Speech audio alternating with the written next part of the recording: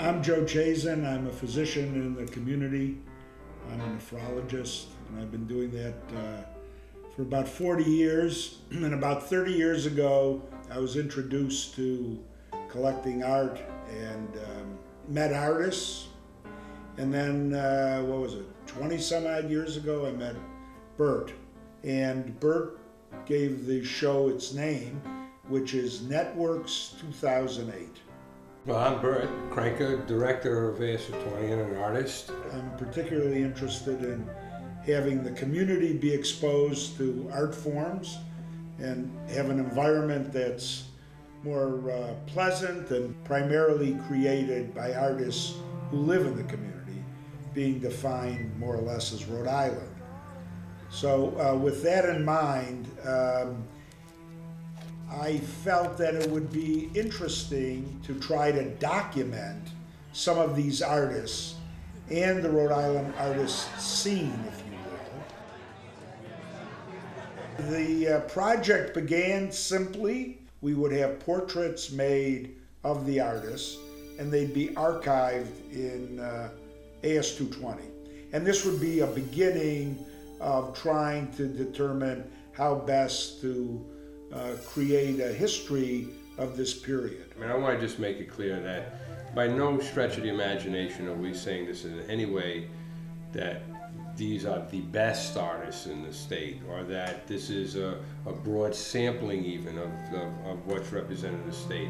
In some senses it lacks a certain degree of diversity, but these are a lot of the first contacts that Joe had and a lot of artists he's collected and supported over the years, and this is where we begin.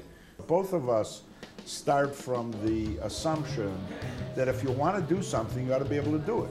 And the idea is to find out how to do it, not why you can't do it. Of course, Bert is pretty ambitious and has grand ideas, so he pushed me along in this process with the idea that maybe we would have videos so that you could get a thumbnail sketch of the artist in this particular setting of a program for general consumption throughout the state and maybe elsewhere. We had Richard Goulis, who is a video artist of extreme competence, in charge of that part of the program. And he hired and dealt with a number of video artists to create videos. So we now had portraits and videos, and so we decided to have a show of the portraits and the videos at AS220 in their new space in the Dreyfus.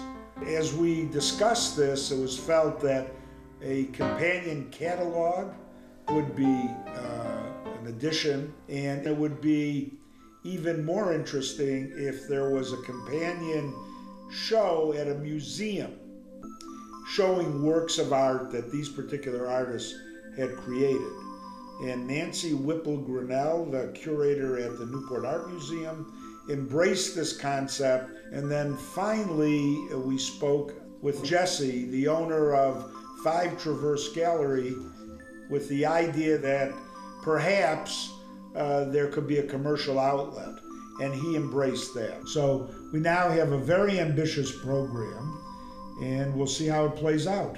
The perspective that I would bring to it is that the city of Providence and the state of Rhode Island is sort of falling into a kind of brand, this lively creative community becoming sort of the brand of the city and the state. And that's something that I know is kind of a fickle status, that there are other communities that, because of affordable space and things like that, these communities build up and develop, and then it tends to move, these areas gentrify, whatever, and it tends to move out. It's always been the mission of AS220 and my own personal interest in creating these kinds of creative communities and these environments that are sustainable. So the documentation process that we've engaged in is a sort of a symbolic gesture to sort of model a kind of different level of self-consciousness about who we are as an arts community.